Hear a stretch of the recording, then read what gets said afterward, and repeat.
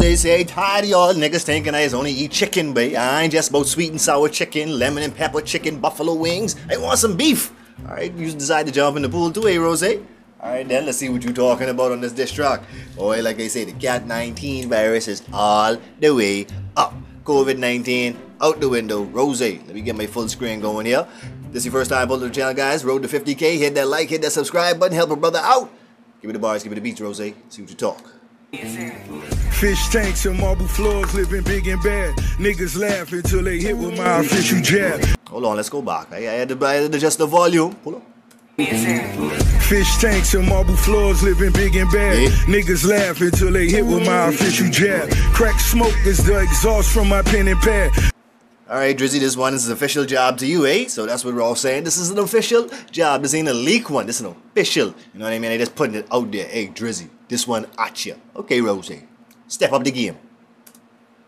Fish tanks and marble floors, living big and bad. Niggas laugh until they hit with my official jab. Crack smoke is the exhaust from my pen and pad. Ghost writers, they get the floss, what you could have had. Ghost writers get the floss, what you could have had. Hold on, because you know Drake been famous for saying he have ghost writers and stuff like that, but that's a nice little slick line right there. I think that is a saying, but look here. Even though these dudes can pen stuff for you, they can still leave the best for themselves. You know what I'm saying? Don't think dudes can give you the best shit ever. They can leave the good stuff for them. I mean, that's how you're supposed to do anyway. The exhaust from my pen and pad. Ghost writers, they get the floss, what you could have had. Record label taking a loss, are you in your bag? You a worker on the chart, don't make me laugh. Get the mind to... My boy say you was a worker, don't make me laugh. Alright, big boss talk for the MMG boss, he trying to say, because he still under Young Money like Drake, he ain't have his own label and whatnot like that. Alright, Rose, 15 seconds and you done throw a couple slaps. Are you in your bag? You a worker on the chart, don't make me laugh. Get the mind to by my watch, this a different time. Living fine, I'm getting high as your shit decline. Who believe? Getting high as your shit decline. I don't know how you feel about that, because I don't think at the end of the day Drake is going to lose steam because of this. I don't see his numbers going down in any kind of sense. I mean, if that is happening and he notices it, good pick up on. I'm just saying in the long stream of this whole battle ram, because Drake has never really backed down from an opponent if you really think about it. Drake he might have lost against Pusha T, won against Meek Mill, all the other little smaller beefs that he had here and there. Drake has never really backed down from a situation. And no matter what situation he was in, it never changed his outcome of his numbers. I'm just saying, Drake's still hitting up to the Michael Jackson and records and stuff like that, the Beatles and shit, so I don't know how I feel about that one. But I see what you're saying though, Rose. Your bag, you a worker on the chart, don't make me laugh. Get the mind to by my watch, this a different time. Living fine, I'm getting high as your shit decline. Who believes he moving keys in his Louis V's? Run up on you and snatch your chain, watch you bitches bleed. Feel the pain or just describe where you really ride. I know if you about that life, run up on people taking chains, Rose. I know. But if you about that life, I know how y'all Miami boys go. You know what I'm saying? I been around from the Uncle Luke them times, so I know but Miami.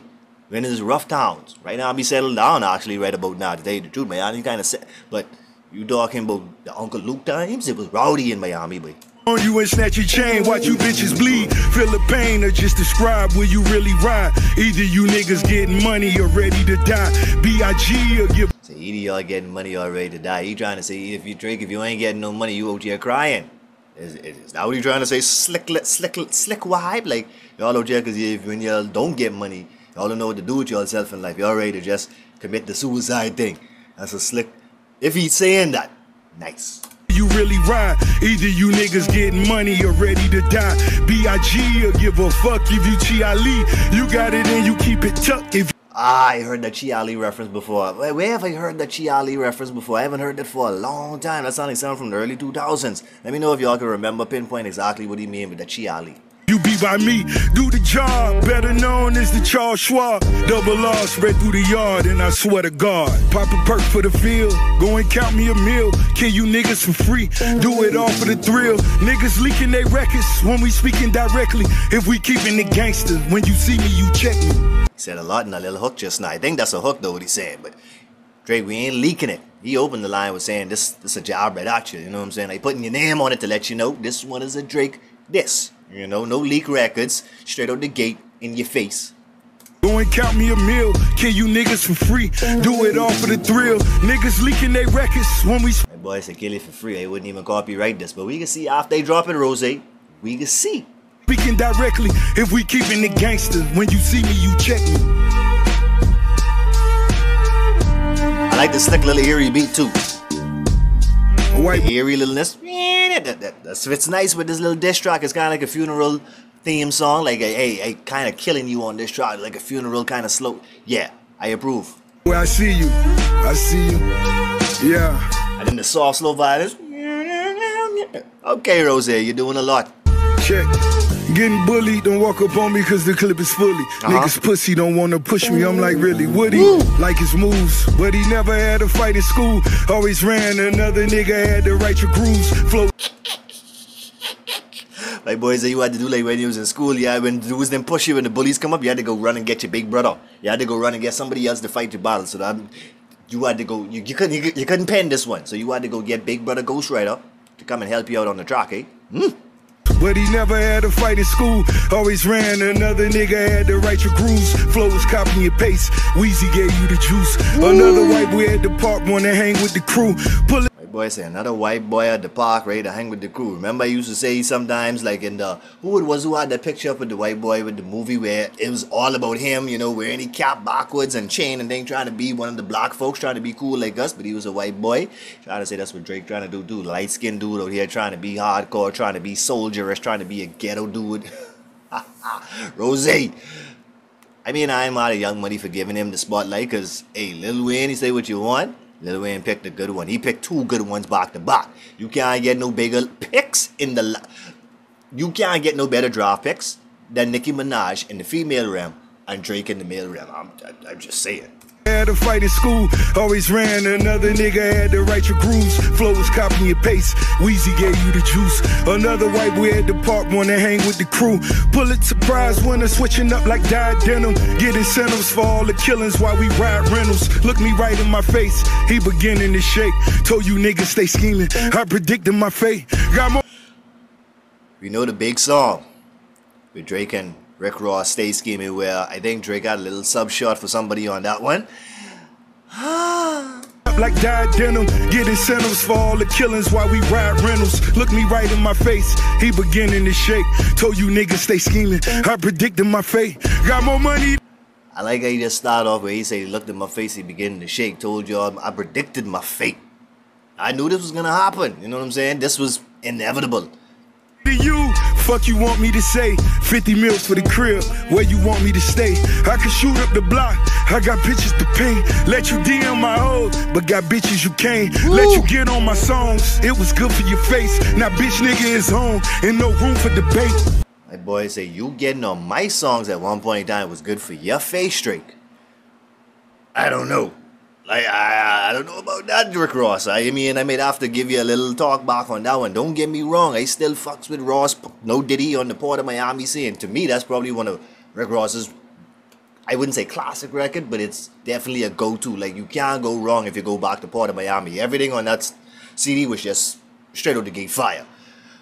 So I don't know if you could say at some point in time, Drake getting on your record boosted his face or kept his face and whatnot. I mean, I could understand you saying with the whole white boy trying to be black and everything, trying to get cool with the black community. You had to get on my shit in order for that little transition to go over well, to where dudes really start effing with you and putting you on features. Maybe that's what he's saying, and if that's what Rick Ross kind of talking about, I got to go back and check the facts on that one because I can't say off top. Had I seen any other features or more features come out the gate after he started doing Rick Ross, maybe Ross could be onto something. That could be a debate up for in the comment section. That could be a good debate. Let's talk about it. Because I definitely don't see him saying that from the fact of Drake's numbers going up because he started rapping with him. No, not on that sector.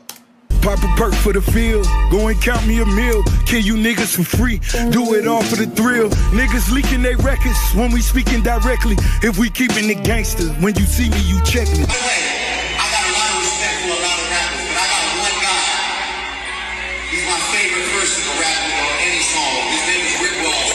Maybach music. You ain't never wanna. I like the way you said, and you had to drop your ad-lib at the back. Maybach music, that's the ad-lib drop, and you say more fire. No, they got a DJ say, more fire. yeah, that sounds effect drop. That's what that is right there. That's that more fire drop. Like, hey, bro, you was out here praising me on stage. Don't forget. Alright? Do not forget. Okay.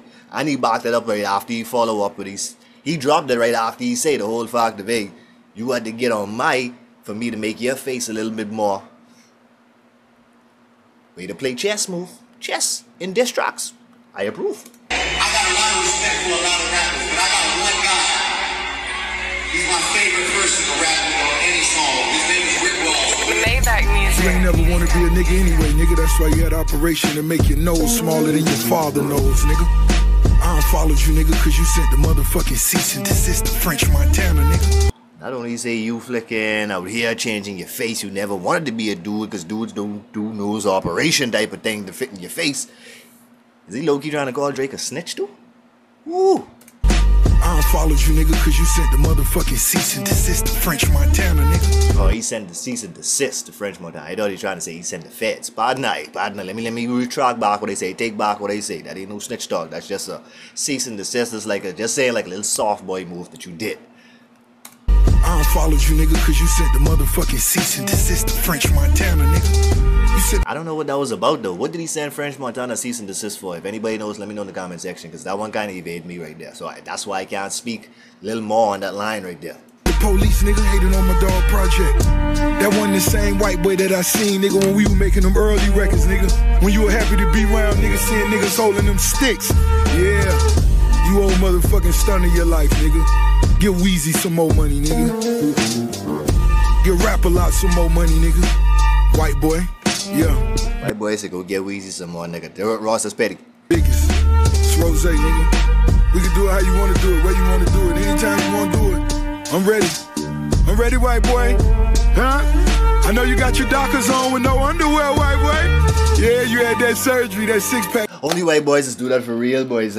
Ross, no Diddy. How you know he's be out here wearing Dockers with no underwear? That's some different shit. I know you got your Dockers on with no underwear, white boy. Yeah, you had that surgery, that six-pack on. That's why you wearing that funny shit at your show. You can't hide it, nigga. White boy.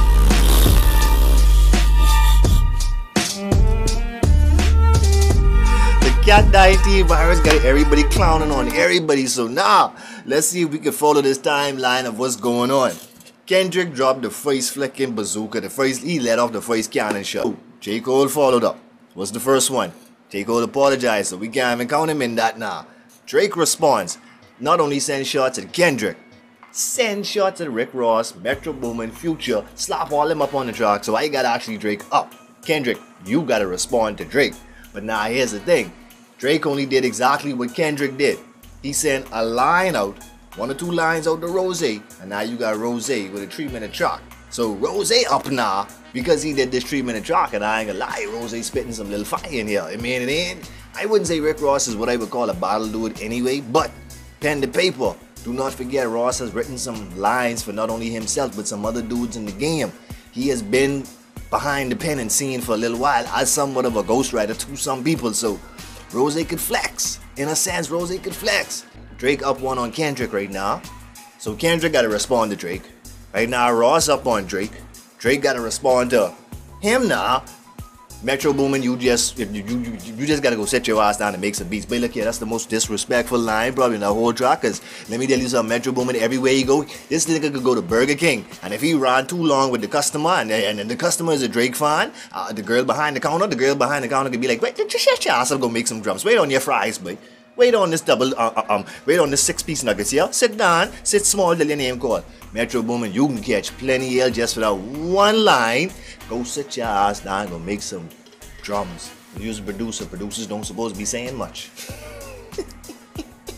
But I like it. I all about it. I'm here for the competition and the flicking levels of smoke that coming out of this whole hip-hop scene. This is so refreshing. This is probably, like I say, the most fun I've had in front of this camera for the 3 years that I've been on YouTube. I am up, my energy is up all the way up. I don't even need no monster no more. The water could cover it because the energy level is there. So let me know how y'all feel about this drop from Rose. Do y'all think this warrants a response from Drake?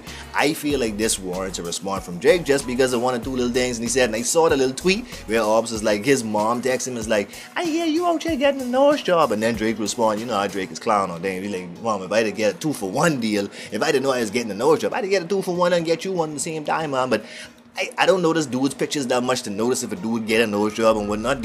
I go to show you how much these dudes is really pay attention and follow other little things just so they could get a little bullet and a little clip to put in the chamber. Like, I would have never thought to go look at Drake's old pictures to his new pictures, and I like mine that much to even go back and look at his old pictures and look at his new pictures to confirm for myself to see if he have a fake nose. Because to be honest, I don't be on that run with the whole looking for girls with eyelashes and all this little fake stuff and going through surgery and facials and implants and liposuction and no. So for me, if Drake got a nose job, he got a nose job. If he didn't, he didn't. For a dude like me, I really don't give two shits. So, but to them in the diss track world, that could be used as a clip in the chamber. So, let me know how y'all feel about this in the comment section. Road to 50K. Definitely drop that like, drop the subscribe. Peace, health, and wealth. Stay favorite, you know, I'd be grateful. Rose. Hey, peace out.